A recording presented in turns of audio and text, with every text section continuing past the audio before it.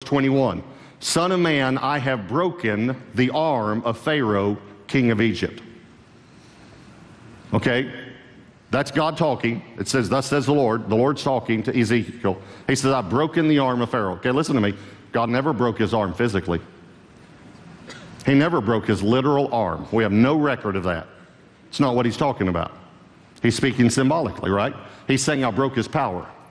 I broke his strength. That's what I did. So God does this a lot through Scripture. Now, the reason I'm telling you this is because when you begin to see it, it causes this book to come alive to you and just jump off the page.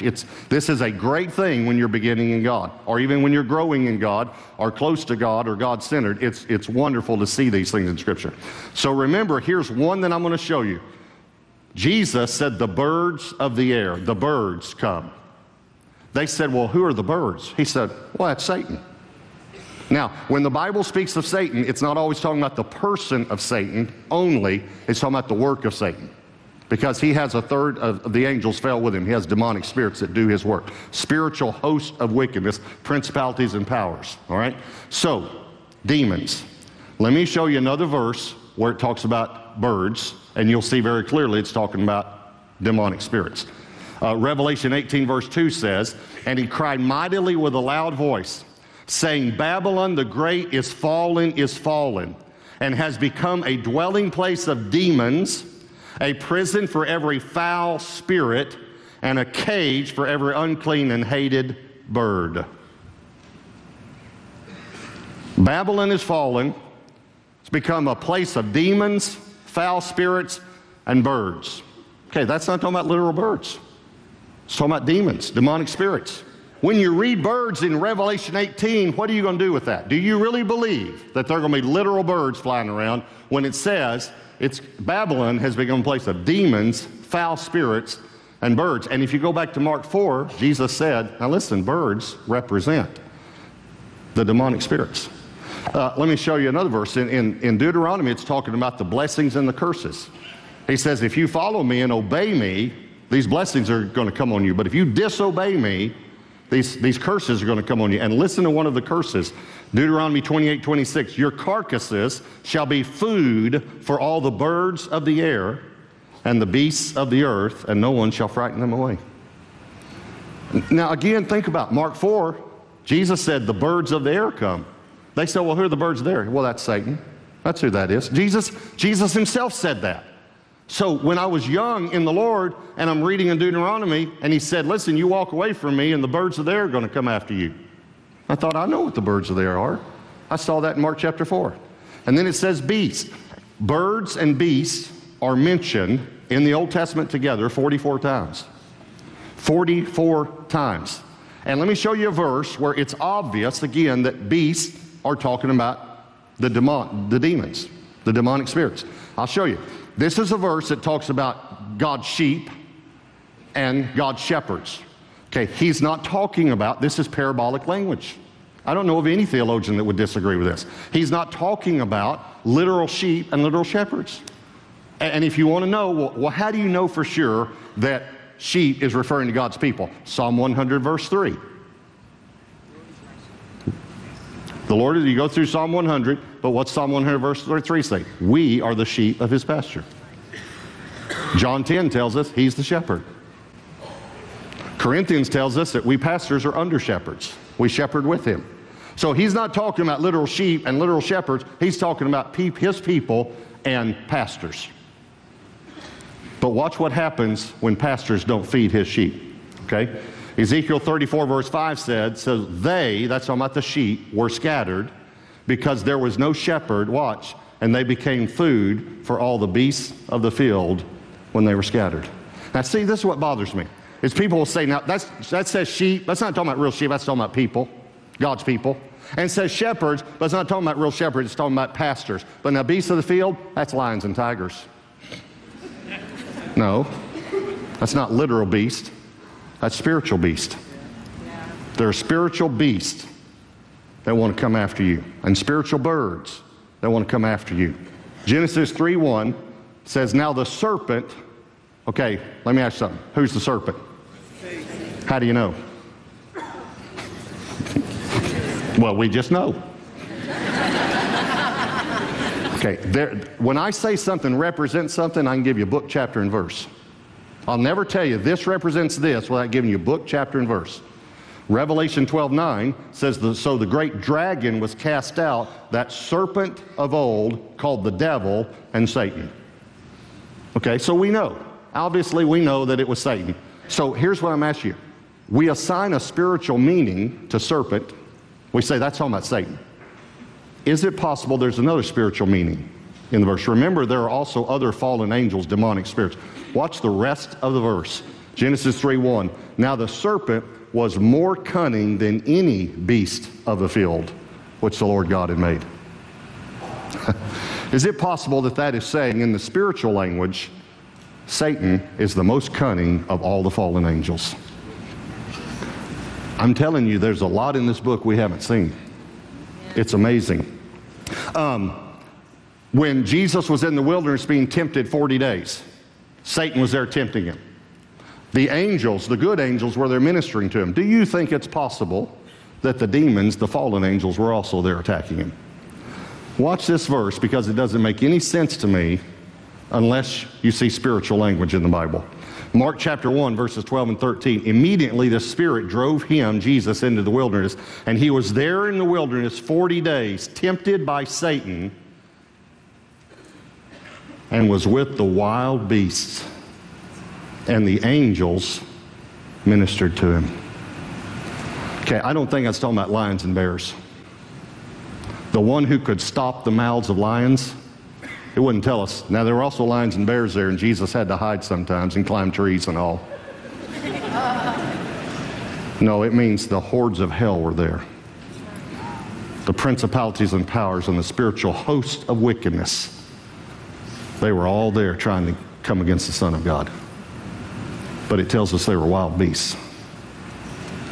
Okay, let me just show you a couple more. These are things that jumped out at me when I was beginning in God, all right? Shows me that it caused the Bible to just, every day I couldn't wait to read the Bible to see what else was in there that I didn't know, that I had never heard of.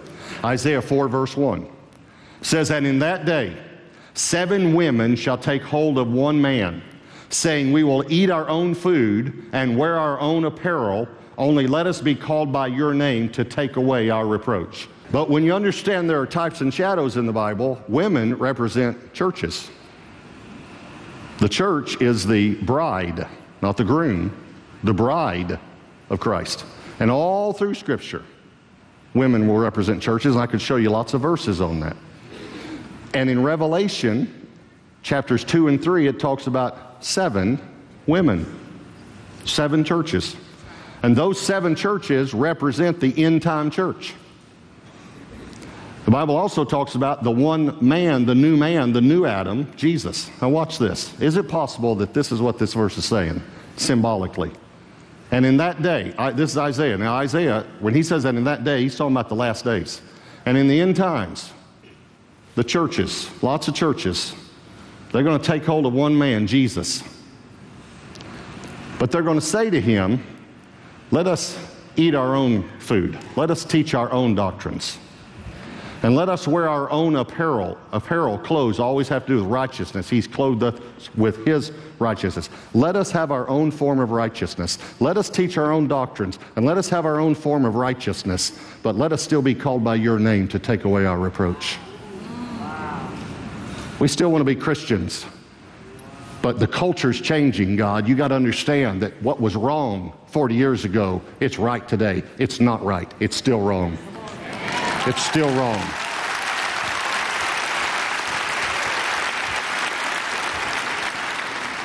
Leviticus 26:26.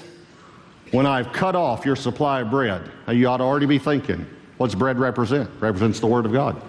Man shall not live by bread alone, but by every word that proceeds out of the mouth of God. Bread, all through Scripture, represents the Word of God. Give us this day our daily bread. Give me a word from you today, God. When I cut off, this is when they walked away from God. I'm going to cut off your revelation. When I cut off your supply of bread, 10 women shall bake your bread in one oven. They shall bring back your bread by weight, and you shall eat it and not be satisfied. Okay, is it possible? Here's what he's saying. When you walk away from me, when the church starts walking away from me and having their own form of righteousness, their own form of holiness, I'm cutting off your revelation. I'm going to make it dry for you. When I do this, lots of different churches are going to prepare your Sunday school lessons in one place.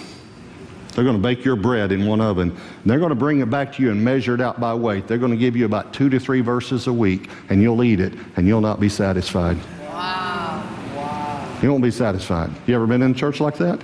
You open up your Sunday school book, and you think, we only get 3 scriptures this week. It's all we get for the whole week. Are y'all following me? There might be some things in this book you hadn't seen. And I haven't seen. And this is a good book, by the way. It was written by a genius. Did y'all know that? Smarter than me, smarter than you. All right, here's number 2. Well, what's God's plan? If Satan's plan is to keep us away from this book, what's God's plan? Well, Mark 4, verse 20, if you're still in Mark 4, says, these are the ones sown on good ground. Those who hear the word, accept it, and bear fruit. I'm tell you real simple. God would like for you to bear fruit. He'd like for you to be successful in your marriage, in your family, in your health, in your finances, in your business. He wants you. You want your children to succeed. He wants you to have a good life and enjoy your life. He created all this for you to enjoy. He really did. But the only way you're going to bear fruit, have a good life, a prosperous, successful life, is if you accept the word. That's it. You got to know the Word of God. That's what he's saying here. Now, we talked last week about friendship, and we compared this to God becoming your friend, God becoming your best friend, and then God becoming that lifelong spouse that you'll die for, okay? Listen to me. If you don't spend 3, 4, 5, 6, 7 hours studying this book outside of the 1 hour you spend in church every week, you're not going to make it. Amen. Because you got birds and beasts that are coming after you. They're coming after you. You got to know this book. So I want you to understand that's God's plan is for you to bear fruit. But the only way you bear fruit is to accept the word, to understand the word, believe the word. We read last weekend, and we read in this parable, Satan's trying to steal the word out of your heart. Is there a way that we could keep him from stealing the word out of our heart? Real famous scripture, Psalm 119, verse 11. Your word I have hidden in my heart, that I might not sin, that I might not stumble. Remember, when persecution arises, they stumble, they fall, they sin. Your word I've hidden in my heart, so the enemy can't take it out of my heart. Okay, very simple. How do you hide God's word? 2 words, scriptural word, meditate. A word that helps us understand, meditate, memorize. I don't have time to read them, but Joshua 1 and Psalm 1. Psalm 1, the man who meditates on the word of God is like a green tree planted by the water, bears fruit in season. Joshua 1, you meditate on this word day and night that you may prosper and have good success in everything you do. You meditate, memorize it. Memorize it. When I was beginning in God, I started memorizing Scripture. Last April, most of you were here then, and you know, I went to Australia. They gave me some migraine headache medicine that caused internal bleeding. It's caused internal bleeding in a major artery. I lost over a third of my blood in less than 24 hours. I was bleeding to death. They took me to the hospital. I was in the waiting room and I passed out. And I told you this last April, but if you're ever in the emergency room, waiting room, and they're taking too long, just pass out. Just pass out. They take you right back. So anyway, take me back. They got the bleeding stopped. But when the doctor's telling you how much blood you've lost, and you know it, and you feel it. I mean, I felt like I was dying when I passed out. I had no control. I was gone. And to wake up and know I'm still alive, and then the doctor tell you, you're about to die. And we've got the bleeding stopped. But then, the doctor's gone. Debbie had to go. They wouldn't let her stay at the hospital. I'm there alone in the room that night. I couldn't sleep. I think because of the medicine they gave me, I could not sleep. I did not sleep 1 minute. And in the middle of the night, the enemy's attacking. Death. I don't know. I don't know if they've got this bleeding stopped or if it's going to start again. And I started having fear.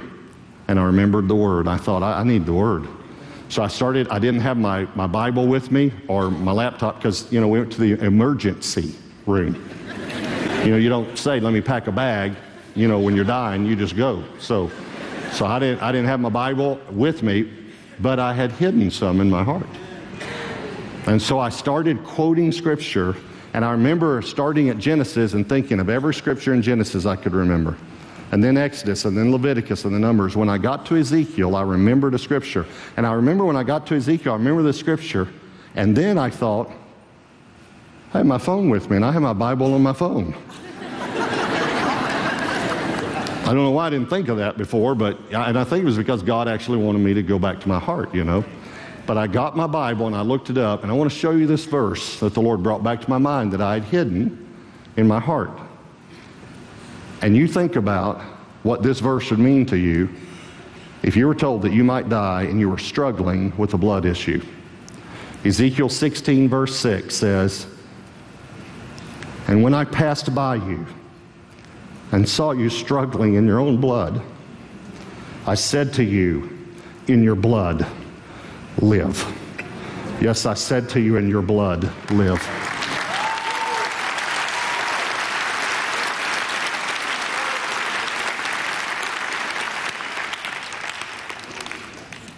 This is the only thing that'll help you. I can preach my heart out to you. If you don't get in this book, I can't help you. God wants to speak to you today. I want you to hear that. And one of the primary ways that God speaks to us is He causes the Scripture to come alive to us. I want you to make a commitment today to read God's Word every day. And if you miss a day, don't feel bad about it. Don't condemn yourself. Just pick it up again the next day or the next chance you have. But get in a habit of reading God's Word every day, because I promise you, the Holy Spirit will speak to you. And those Scriptures will go deeply into your heart and will take root and will bear fruit in your life. Satan's plan is to keep you out of God's Word. God's plan is for you to have a life and to have it more abundantly. But He does that through us knowing His Word. You shall know the truth, and the truth shall make you free. Hey, we're going to continue this series next week. I'll see you then.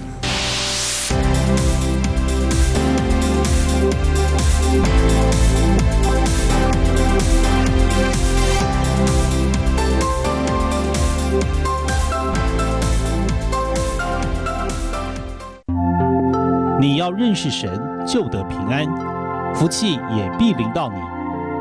约伯记22章21节。感谢你。